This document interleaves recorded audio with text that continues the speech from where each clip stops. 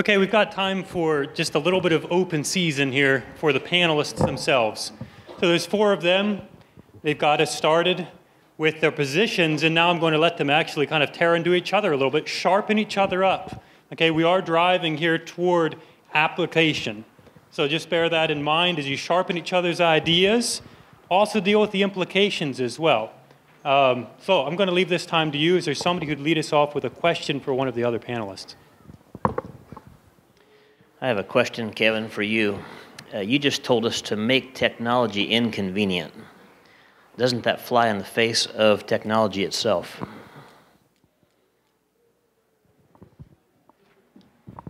That depends a lot on what your aim is in utilizing these technologies in the first place. So my wife would look at me really weird if I brought the garage tools into the kitchen. And I think that's the way we should think about the way that these other technologies are pervading our lives and keeping them in the right places for their appropriate uses.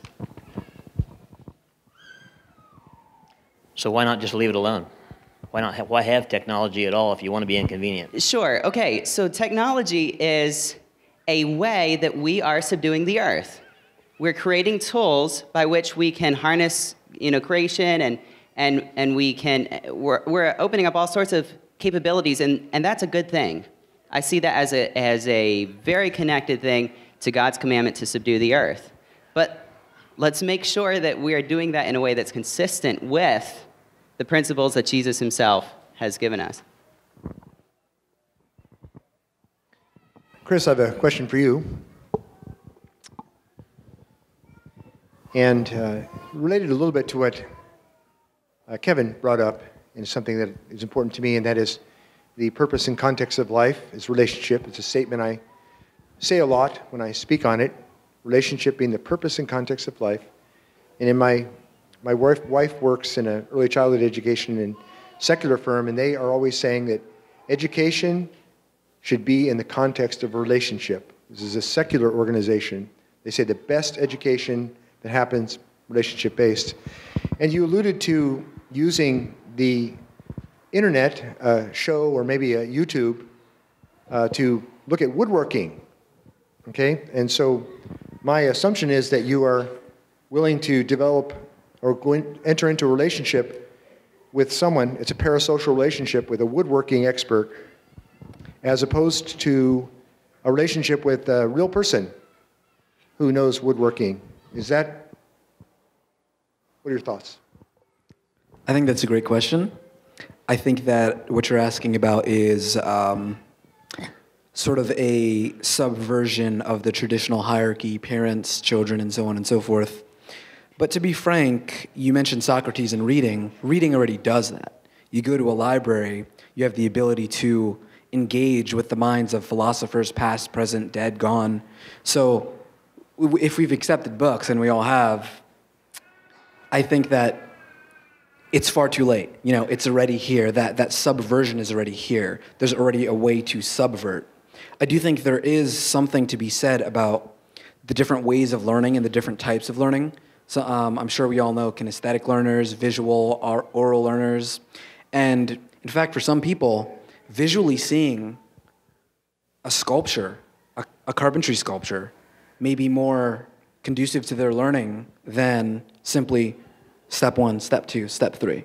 So I think that the subversion of these power structures are already here. And subversion is perhaps too strong of a word. I think that you mentioned relationships. Relationships are more than just a hierarchical family unit. And so if you're not necessarily able to handle any sort of relationship outside of that family unit, maybe there's a deeper problem there. Okay, what I'm aiming at, though, something that happened to me in my own life, is my deciding to, I guess the first course of action when trying to get help, going to the internet, as opposed to going to a human being. And in your woodworking business, or your desires to learn woodworking, it just seems to me that a first step ought to be, who's a real human being that can teach me, from which I can develop a relationship with, as opposed to working on the internet in which I'm developing a relationship with someone that's not there.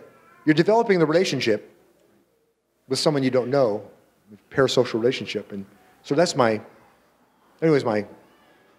point I push back at. I think it's more profitable with a human being rather than a device. Yeah, I agree. Ultimately, human interaction is how God made us, and nothing beats human face-to-face interaction. I just don't necessarily think it's an inherent evil. Generally, if I were to pick something up like that, it could be any other hobby, playing the guitar. There could be a teacher, but it may be after a long day of work. I've got maybe 30 minutes, just can't necessarily call someone over. I think that's the same as reading a book. Is it possible that we could approach this question from the standpoint of good, better, best? So if it's necessary to acquire a new skill and there really is no one accessible to me that can teach me that skill, then it's still good for me to find this information somewhere. But it's not good if I am circumventing or avoiding these natural opportunities for natural relationships.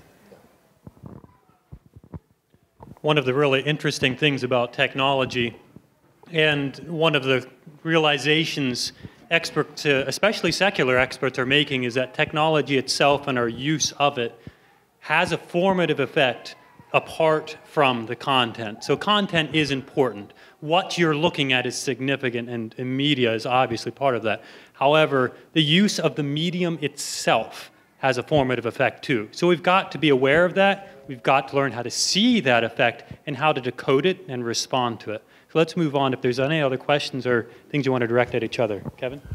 Sure. So I have a question for you, Gary. You talked a lot about accountability. And I would just say that the general feel I got from your suggestion sounded like something that should be thought about and incorporated by a church leader, church leadership, at least generally with how our communities function. And so what would you say to somebody out here who may be from a church that really isn't prepared or isn't inclined to handle things the way you're describing and is saying, I need support, I need accountability, I need someone to walk with me, what should I do? It's a great question and also a difficult one. I do think the first plan of action should be going face-to-face and talking to that leader. Do it humbly and give time even for change. I don't think change has to happen overnight. Sometimes in our youth we assume that because it's so clear what needs to happen now. There needs to be respect in that process. But I don't think we should back off from doing that. Going ahead and laying down our request, how we're seeing this thing. One of the burdens I think that young people put on leaders is this, is leaders aren't sure how committed the youth is to their group, to their congregation. And I think a young man should commit himself. So he should be able to say that I'm here with you. I'm not running off if you answer this question wrong. I'm with you, but this is my burden. It's much easier for a leader then to give good advice if he first senses there's commitment here. Instead of I've got 1 foot over here and 1 foot over here and you tell me the wrong answer and I'm out of here. That's difficult for a leader. I'd like to just touch on again the question of accountability with this pretty pervasive problem of pornography, even within the Christian community. And that is the fear that men have of exposing themselves. And the fact that there can be repercussions. We're in this sort of an aside, we're in this upside down paradigm now where media technology has made what was completely private now possible of being completely public worldwide. At the same time, where what used to be hard to do, like look at a magazine, is so easy on my iPhone. So we have this upside down situation. But again, I'd like you to address, what do we do about the fear that men have of admitting and owning up to such a danger to themselves and to their families and to the church? I push on this some in the book Church Matters. I think it's essential, and I understand that part of what I'm asking for here is a change in how we do church, and that's scary. But I really think that leaders have to be vulnerable. They have to be willing themselves to go to hard places. They have to be willing themselves to be vulnerable about their own lives, about their own shortcomings. If a leader isn't willing to do that, it's going to be very difficult for someone to feel comfortable coming to them. So they can alleviate a lot of fear simply by being open about their own struggles, their own difficulties. I understand that can be overdone, but I think there has to be an element of that involved. Thanks, Gary. We have time for one more question, and then we need to engage the great questions that we have from you all. If there's nothing on the tip of your minds, let's move into the questions. So we've tried to pull these questions together. There's a good many of them. So we've tried to pull them together into some lumps or categories so that at least if we don't answer your question directly, we might hit on it by addressing some other questions is our hope. Probably don't have time to get through them all, but we'll do our very best. So first, I'll just start you off with softball. Mac or IBM? No, I'm kidding. Let's start off with this question instead. So the question is, what is considered social media? WhatsApp, Voxer, and then the broader question, how is this affecting us?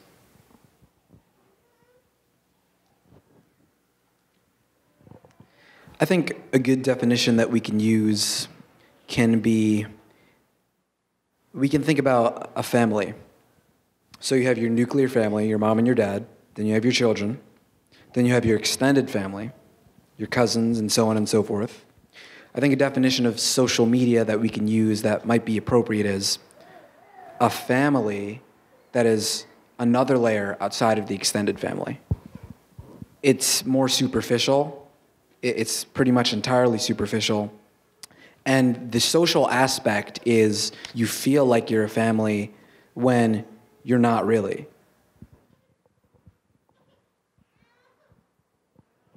Yeah, I would say it's a mediatization of friendships. And actually, the medium that's used, similar to what you mentioned earlier, there are the effects that the medium has on us, formative effects, biases, logics, they call it media logic, which infiltrate us, but they also shape the relationships. They get shaped. And the social media, I think, starts to, again, change relationships into a mediated form of relationship, but the relationships themselves, maybe on face value, look good, like many friends. He calls himself a friend. But it's interesting in the scholarly realm of the studies that are out there that they're pretty much a conclusion that your social media friends aren't social media, they aren't friends. When they do all sorts of experiments, when someone gets in trouble, who's there to help them? And it's almost never a social media friend. It's always the person who's proximal. So there's something to look at in that.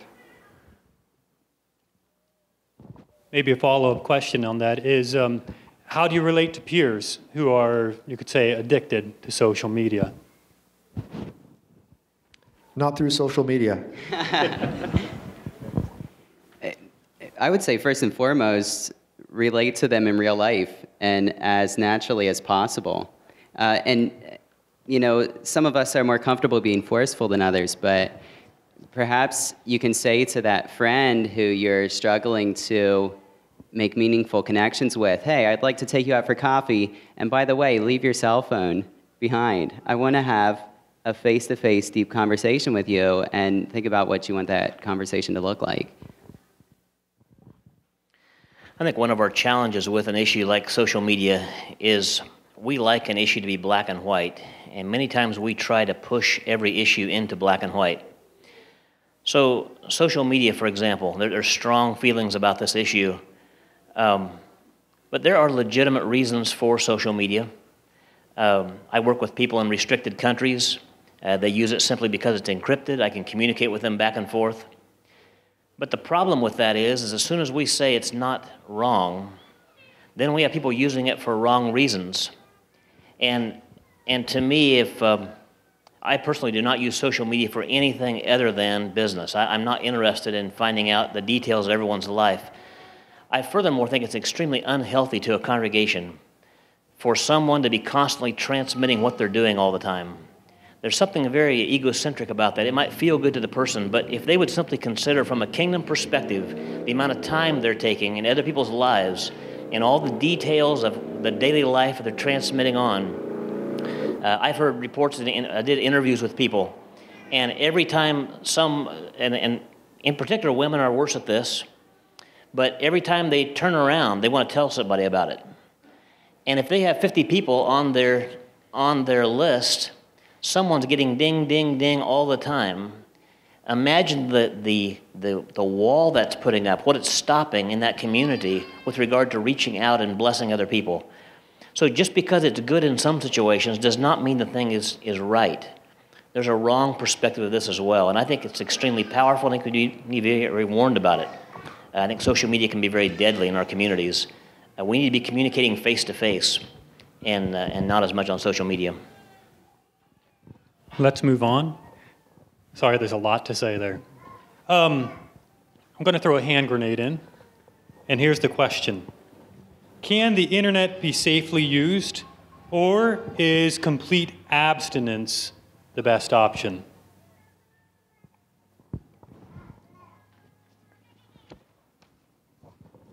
I think, as I mentioned before, it's here to stay. There's a large portion of us here that are already on the internet. I don't recall who said it. Maybe it was Brian. Someone said something that was very interesting. He said, the Anabaptist people are very good at abstinence, but we're not so good at moderation. And I think that that's an important thing that we need to consider. I think it's too late. You know, we're on the train. Someone also said the train's taken off. I think it's a bit too late to say, can we abstain? Because it's insidious, pervasive, everywhere, whatever word you want to use, it's almost inescapable.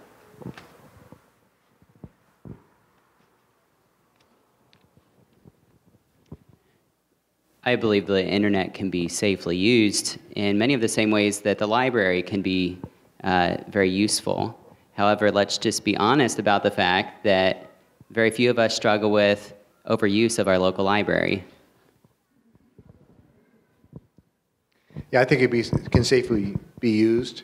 I think it has to do with the attitude of the user, and that is to absolutely minimize wasteful use, minimize detrimental use, and be aware of it, be cognizant that I have a possibility of just wasting my time, wasting other people's time, atrophying myself. I'm aware of that, and I then seek to optimize my own development. We are always developing, and to make sure that the internet is not a hindrance to that. It can be a help. I mean, if you saw my list of reasons. Yes, please. Can you pull it? Yeah, thank you. Okay. Anybody else? I'll tag another question along with that. One of the ways that technology has really changed the way we live is in families, okay? And it's changed how children are raised. It's changed how young people spend their time. It's changed the level of interaction that parents can give, or what they feel like they can give their parent or to their children. So the question here is, how do we as parents lead out with the revolving door of technology, especially with our youth who are normally adapting faster than we are?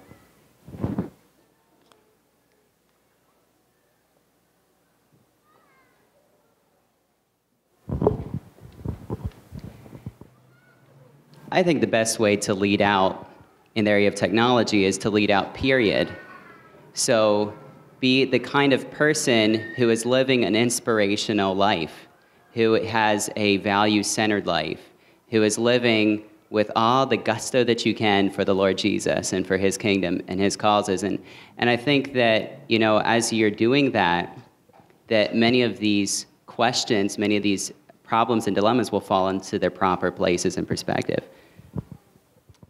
Kevin, what do you do when, as a parent, you have no idea what's out there? And so you're leading, you have your children's heart, but you don't have a discerning metric for what's good, bad, right, or wrong with respect to anything technological. So how do you, again, do you abstain, or how do you moderate?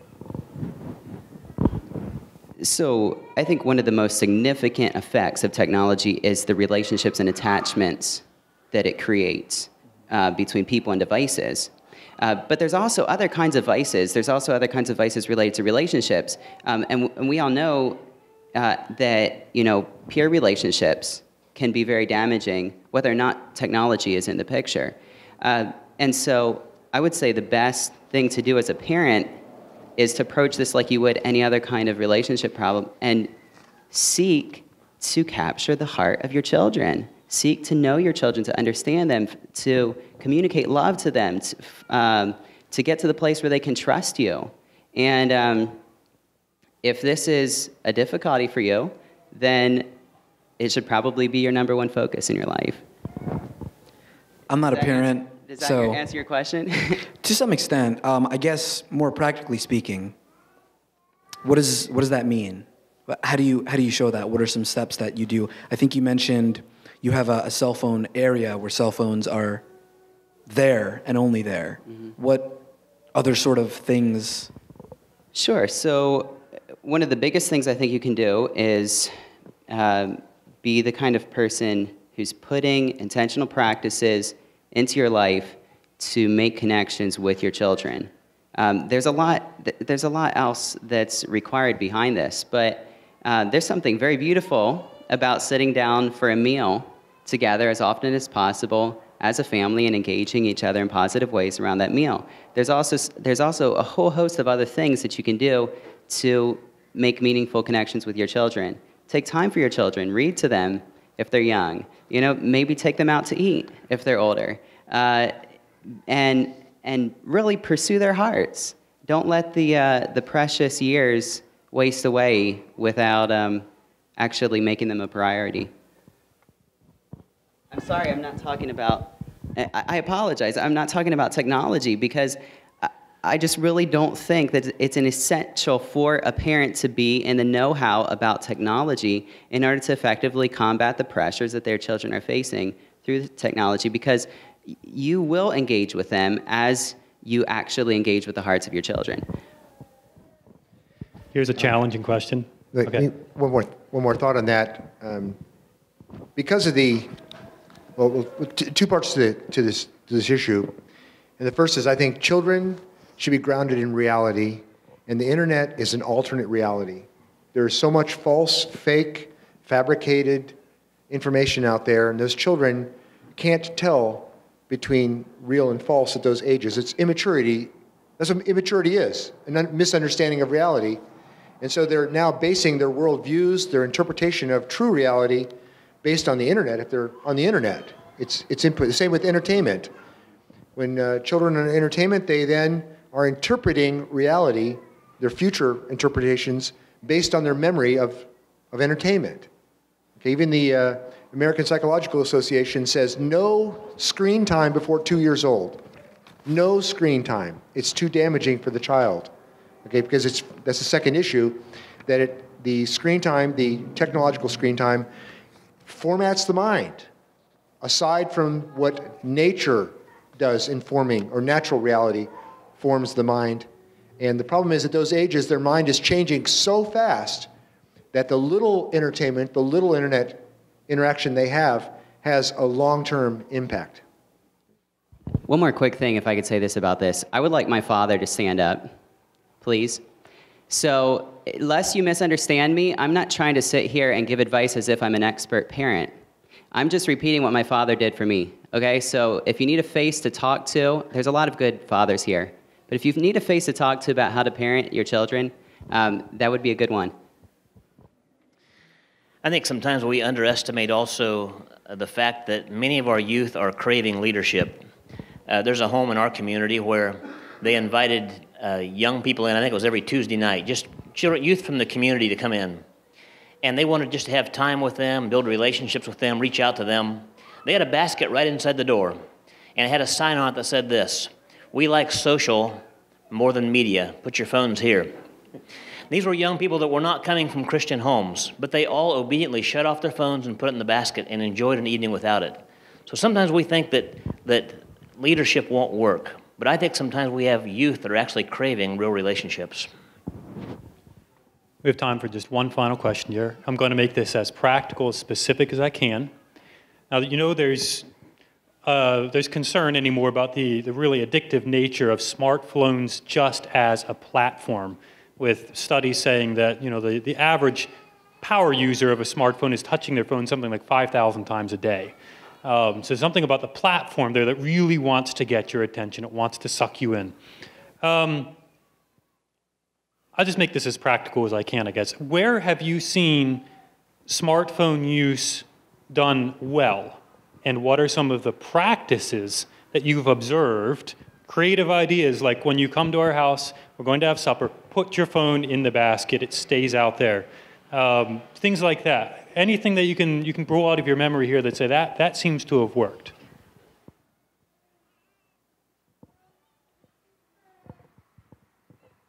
I would say this real briefly. When I was doing interviews, that's one thing I observed was that youth who are doing well typically have older people who have built relationships with them, and there's leadership there. It's not older people just turning them loose, neither is it older people just saying no, but they're working with them through this process.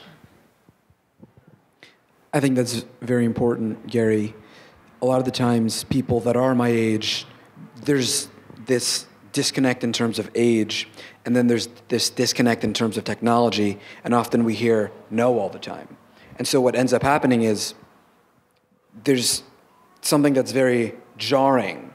Here's this person that I'm supposed to look up to and respect, and yet they seem to be keeping me at a distance, so to speak. So I think that the formation of those relationships are very important. And I think also to speak to the question, I think we can use a practical example of how us four panelists kind of engaged this panel. We did use technology. Joel presented us with an initial email, all introducing each other. We exchanged ideas and thoughts back and forth via email.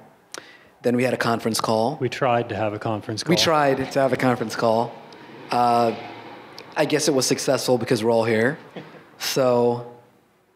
And during that, we used it as a medium. It was something that we could have, talked endlessly for hours about idle things, but we used it for a purpose, and we had a purpose in mind when we were using it. And I think that, as I mentioned before, are we going to just be consuming content with these mediums, or are we going to, is there some end to this technology that's fulfilling my purpose, that's fulfilling the call that Jesus has put on my life?